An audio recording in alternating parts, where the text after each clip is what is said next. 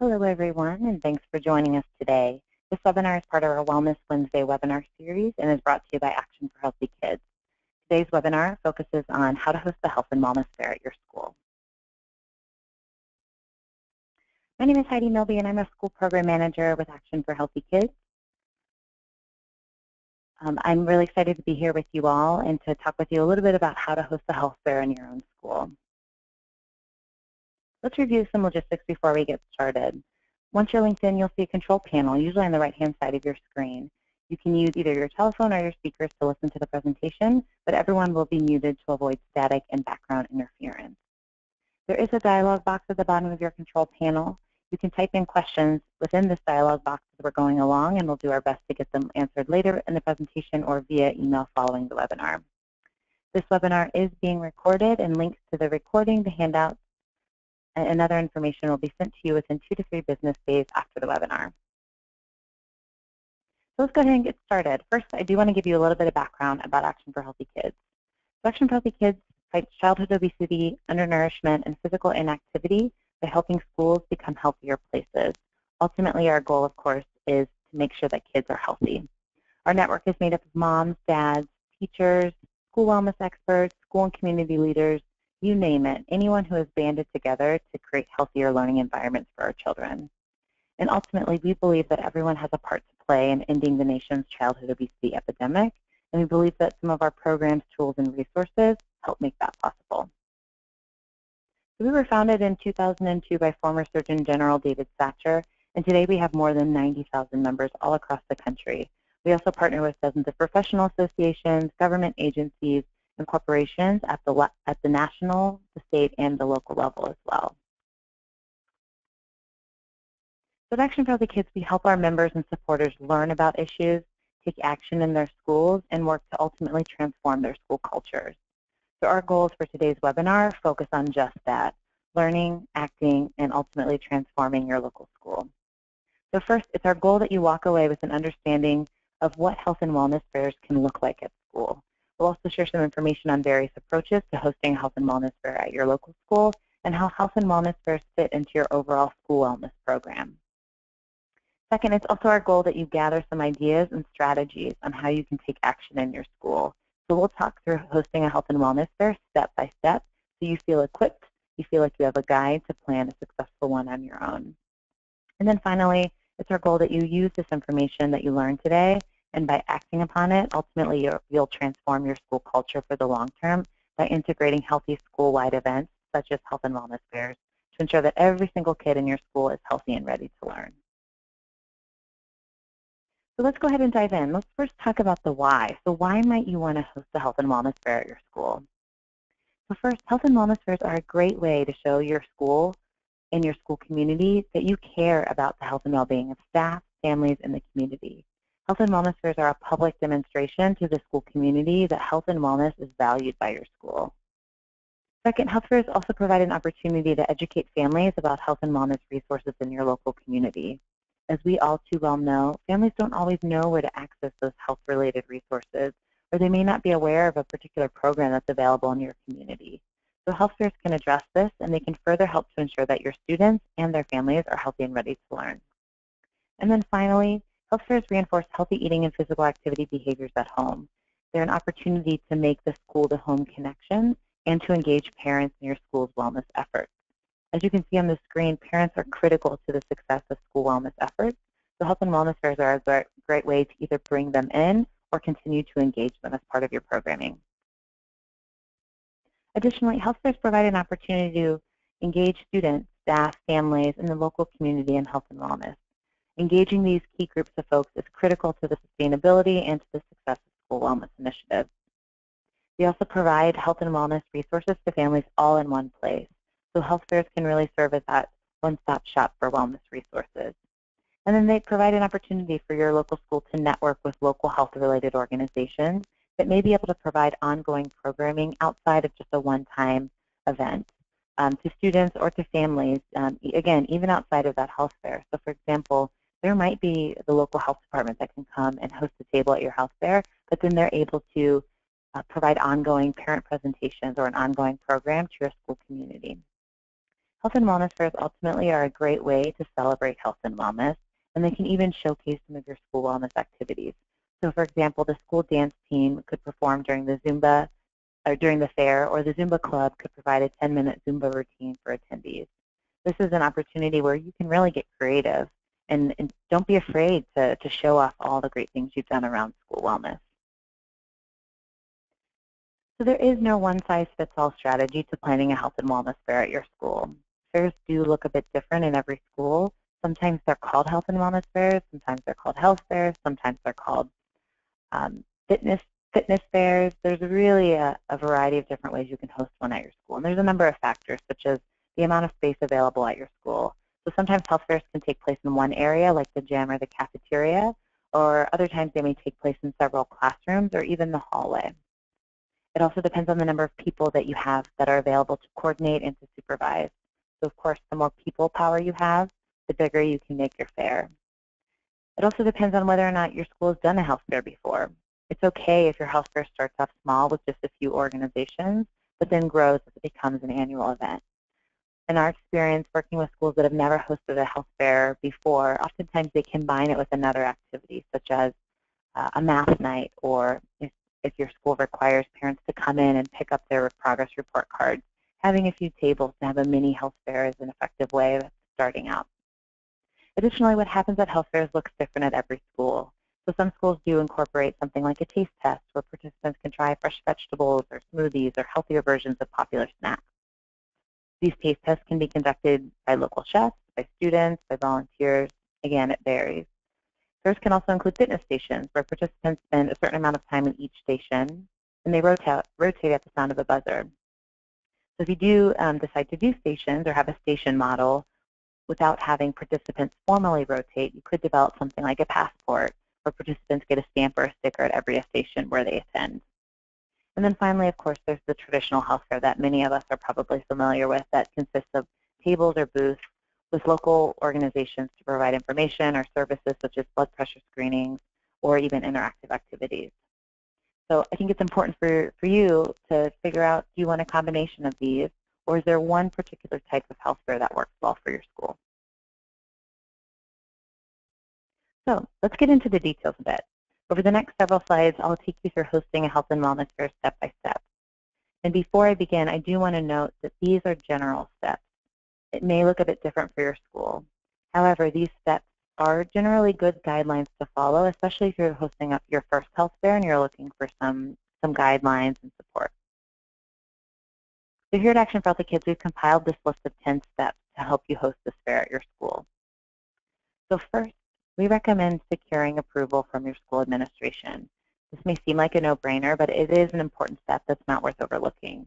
So make sure your administration supports you and determine how involved they want to be in the process. For example, do they want to approve all of the vendors or organizations that you invite? Do they want to participate on the planning committee?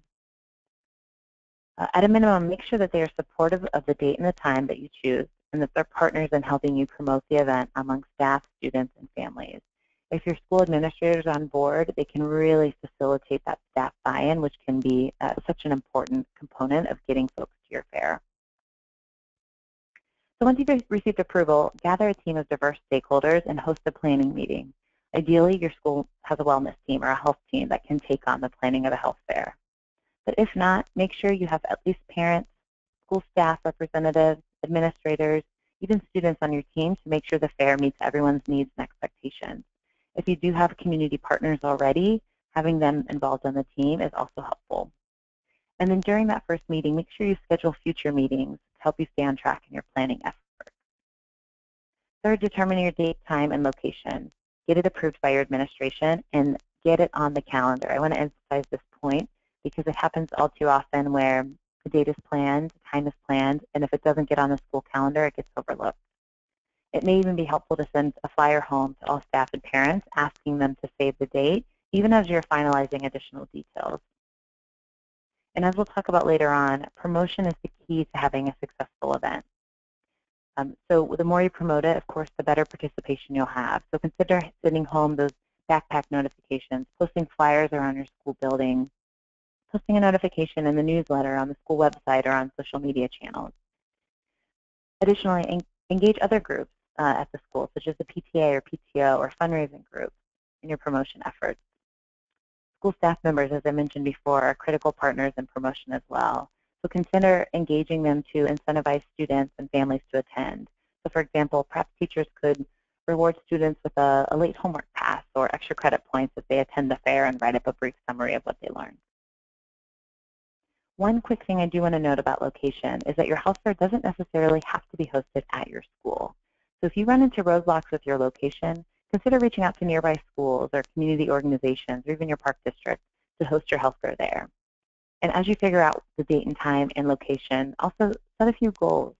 So for example, what do you want participants to get out of the fair? Are you really looking to share resources, or are you looking to expose them to different varieties of fresh fruits and vegetables and healthy snacks?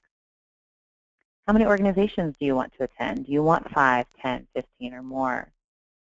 How many parents, how many students do you want as your goal to attend? Setting these goals, can help you really kind of track your progress and help keep you motivated throughout the process to make sure that you get all the folks there that you want to have there.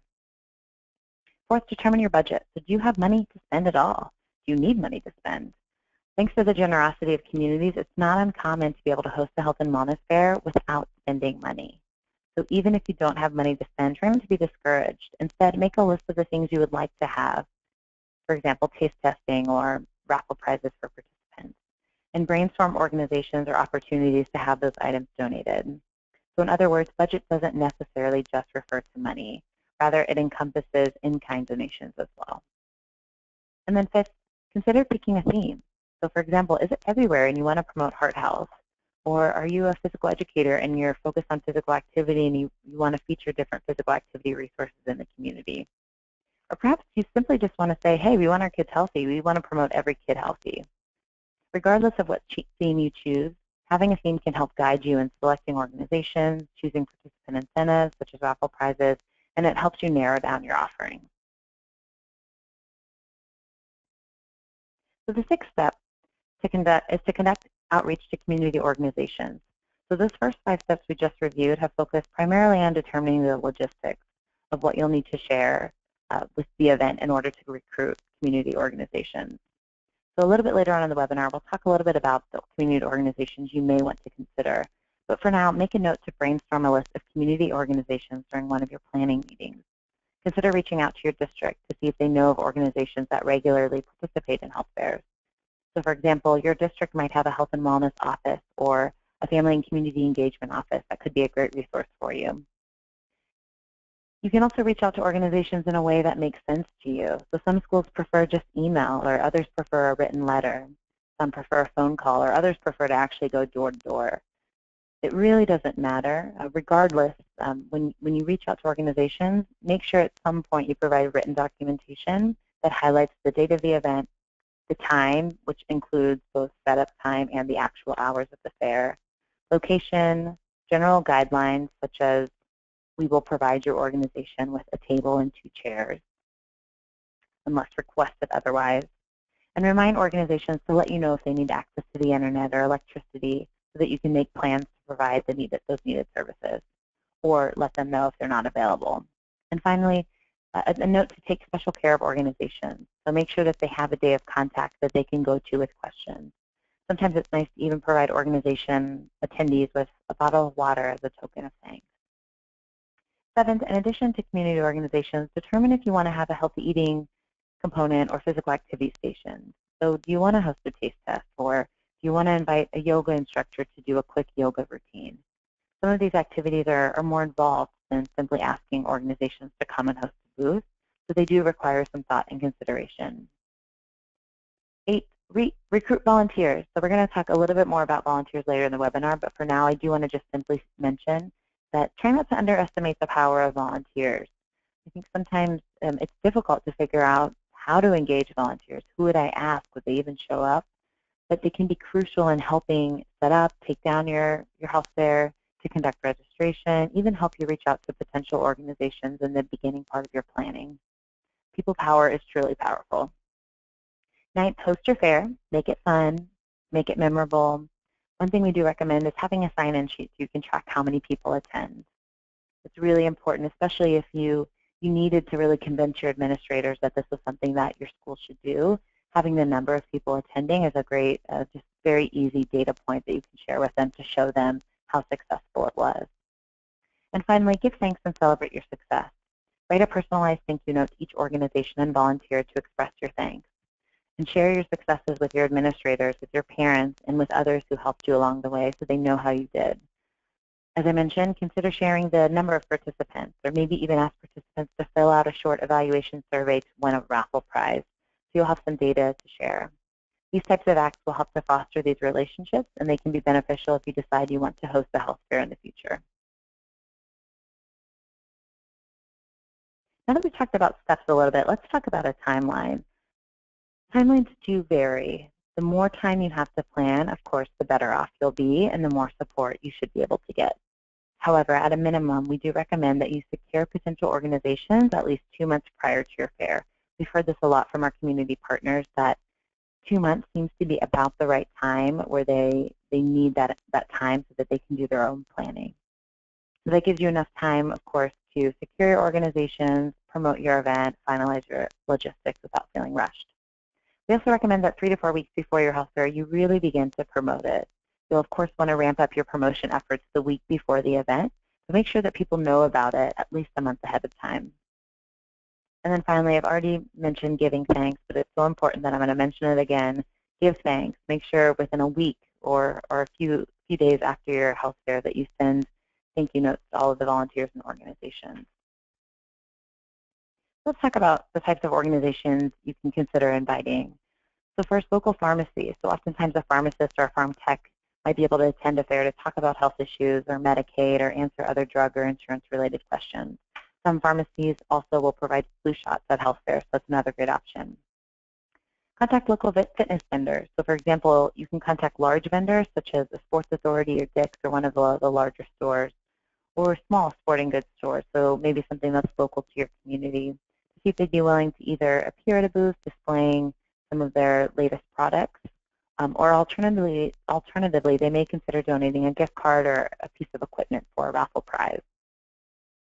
On a related note, of course, contact local fitness centers, as they may be willing to display information about memberships or services or programs, or some may even offer to perform a fitness demonstration. So for example, consider asking your local YMCA or other fitness centers such as Planet Fitness or 24-Hour Fitness, or even yoga or Pilates studios. So get creative and reach out to those local fitness centers.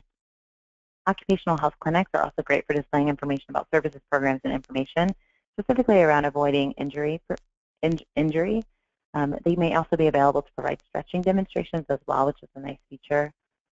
Your local fire and police departments are great partners to provide information about safety. Some will also demonstrate car seat safety, so if you have a lot of young families that are attending. And then, does your community have a well-known food truck? If so, and that food truck, of course, is a healthy option, consider asking them to park out front of your school and either provide healthy taste tests or maybe just be present for families to purchase a meal before or after the health fair. In addition, contact your local hospital for screenings and information. Depending on your local hospital, you may want to outreach to the health promotions department, the food and nutrition department, or even the marketing or community outreach department. This really varies based on your local hospital, but those are 3 typical departments that might be able to support you. Contact your local dairy council. So the dairy council may provide nutrition education resources, especially calcium-related information, and informative duplicating masters. So in other words, things that you can share with participants, tip sheets. Does your city or town have a local chapter of a local association? So for example, American Heart Association or the American Lung Association, American Diabetes Association. I recommend doing an inventory of local associations in one of your planning meetings or as a homework assignment, and reach out to see if they could perform health screenings or provide wellness information. There is also an American Massage Therapy Association. So if you go to their website, you can search your zip code, and then you can locate massage therapists that may be willing to come and do 5-minute chair massages. Your county or state health department may also be another great community partner that could provide screenings or information. And finally, don't forget to contact local healthy food vendors. I know we mentioned food trucks earlier, but think about even large or small health food stores. So for example, Whole Foods or Trader Joe's or even Aldi, Kroger, Publix, Walmart, and other national grocery chains that may be willing to donate water or fruits and vegetables or even provide a store dietitian to come out and support their health fair. Many of these grocery chains do have outreach dietitians who want to get out in the community and support these kinds of fairs. And get creative. Other local businesses may want to get involved to promote their products or their services. Of course, what I've mentioned a lot about is nutrition and physical activity-related vendors, but of course, think about other aspects of health. So mental health, for example, might be a great resource to provide, or even something like homelessness is an issue in your community, resources around homelessness. So feel free to get creative and invite whomever you think would be interested in promoting their offerings to local families. A few tips for success. So these tips that I'm going to share with you were shared with us by a school in Chicago, Illinois, Whittier Elementary School. So they hosted their first health fair a couple of years ago, and they learned a lot. So they approached us and shared some of their lessons learned. First, recruit parents before doing anything else. So as soon as the wellness team decided they wanted to host the health fair at Whittier, the wellness champion pitched the idea to the parent committee, and she was able to immediately secure 3 parent volunteers who served on the planning committee, and they also served as promotional avenues and as advocates for the health fair. So those parents went to other parents and invited them to attend. The second tip is to let students run the show. So students can be powerful advocates for health. Not only do they influence their peers, but they also have that power to influence their parents. So if you want parents and students to attend the health fair, enlist student help. At Whittier, they ended up selecting 6 trustworthy 8th graders that served as health fair ambassadors. So these 8th graders got t-shirts, this special role, and it was their job to pass out flyers prior to the event, to talk about the event in all classrooms. So 2 days before the health fair, they went to all classrooms, announced the event. They also welcomed attendees when they arrived, and of course, they encouraged their own parents to attend. Third, provide food. I don't know if I need to say much more than that. We know that food brings people together. It's a great way to incentivize people to come to your fair. So sprinkle taste testing stations throughout your fair with healthy and easy snacks for participants.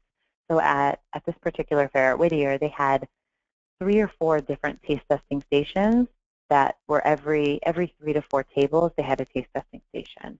So if people were walking through the fair, they were rewarded with food every so often. Really successful strategy for them. Fourth, be strategic about the date and time. So if you want parents to attend, consider scheduling the event for right after school until early evening. So parents who pick up their children when the bell rings can attend at the beginning, and then parents who work can perhaps participate towards the end. The way that Whittier scheduled theirs is they scheduled it during an after-school program, and they worked with the after-school program coordinators to ensure that all students from the after-school program came to the health fair, and then they organized it during a time where when parents were picking up their children from the health fair, they were able to drop in to the health fair as they were picking their kids up from their after-school program. Keep it simple. It's easy to get bogged down with providing all of the extras like raffle prizes and other participate incentives, but think about what you really want, and if you feel confident and comfortable in providing some of those extras, great, but don't feel like it's something that you have to do. 6, be confident when recruiting local organizations to participate. So the hardest part is sometimes making that first phone call. So consider putting together an outline that includes basic details and talking points. And as part of that outline, be sure to highlight the benefit to the organization so that they'll very clearly know what's in it for them. And then 7th, I've already mentioned this, give thanks. So of course, send that personalized thank you note to everyone who participated in supporting the event to express that gratitude and sustain their support for future years. So as we mentioned earlier, volunteers bring a lot of value to the table. There's a number of advantages to engaging volunteers. I'll mention just a few of them. One is they may have specialized knowledge or skills that could be useful. So for example, local dietitians are effective nutrition educators, and local chefs can teach families how to cook healthy at home. They also bring a new and different perspective, and they can bring fresh energy. So for example, partnering with a local university or college to bring in students may give you the energy boost that you need to make it a super exciting health fair. They also provide a lasting impact and contribution. The more people that you get involved, the easier it is to gain additional support for your work. And then finally, they save money, and they can do a lot of good work for little to no cost, so that's definitely a plus. And because of this enormous amount of help that's potentially available from volunteers, an important question to ask is, how can we best tap into this resource? So volunteers typically have a motivation for getting involved. It varies based on each volunteer, but keep these motivations in mind when you're recruiting for volunteers. So first, people volunteer because it meets their personal needs.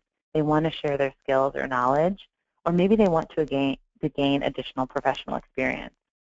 People also volunteer because of a friendship or a social aspect. So when one person is involved, consider asking them to bring along a friend next time to volunteer. And the last motivation is the strongest level of commitment, and it's that people volunteer because they have a passion for the cause, organization, and the work being done. So it's important to keep all of these factors in mind when you're looking to involve volunteers or to strengthen your current volunteer engagement. So think about who in your school's network has skills or interests that complement your needs. Do you already partner with student teachers from a local university where maybe you could reach out and get folks from their health and wellness programs to come and support your health fair, for example? Brainstorm some of those ways to engage volunteers, parents, or community members, or organizations, or businesses in one of your planning meetings so you can make sure that volunteers are a part of your health and wellness fair. Before we close, I do want to mention a couple of additional resources that could be useful in planning your fair. So first, Every Kid Healthy Week. So Every Kid Healthy Week is the last week of April. It's an annual observance that was created in order to celebrate school health and wellness achievements in schools. So it is recognized on the calendar of National Health Observances.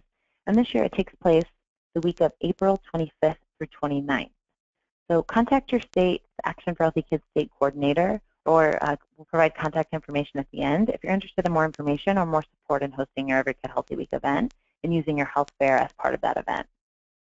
Also, check out our Parents for Healthy Kids program. So this is a program we have that's not just for parents. It's really for anyone working around school wellness. I mention it because there are free tip sheets in both English and Spanish that could be great resources for you to print off and hand out to health fair participants. And then finally, check out Action for Healthy Kids' Game On program. So Game On is Action for Healthy Kids' signature program, and many of the ideas from this webinar do come from the program. So Game On includes more than 70 fun and easy to implement activity ideas that focus on two categories: Eating Better, which of course focuses on healthy eating, and Moving More, which focuses on physical activity. The way that these activities are organized is by room within the school building. So as you can see on your screen, it's a school blueprint. So for example, if you're a teacher that's looking for ways to engage your students in more physical activity in the classroom, you could go to the link for Game On, register, totally free to register, log in, click on the classroom, and you'll be offered a bunch of ideas for moving more in the classroom and for eating better in the classroom. And then many of these activities also provide ways to include all students, especially students with special needs, and also how to engage volunteers in that particular activity. So a health and wellness fair is one of the activities within Game On. There are also activities such as family fun days and fitness nights, circuit stations, and taste testing. So really a variety of different activities that could provide additional resources and ideas for you as you implement your health and wellness fair.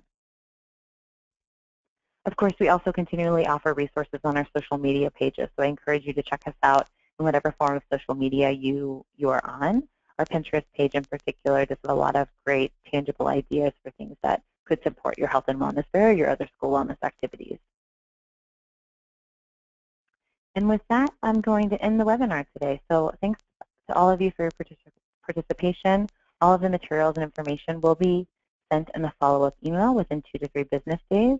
And I just want to wish you all good luck in planning our health fair. And please feel free to reach out to us using the email on your screen, gameon@actionforhealthykids.org, if you have questions or need additional support, and we'd be happy to help you be successful in hosting your health and wellness fair. Thanks, everyone, and have a great day.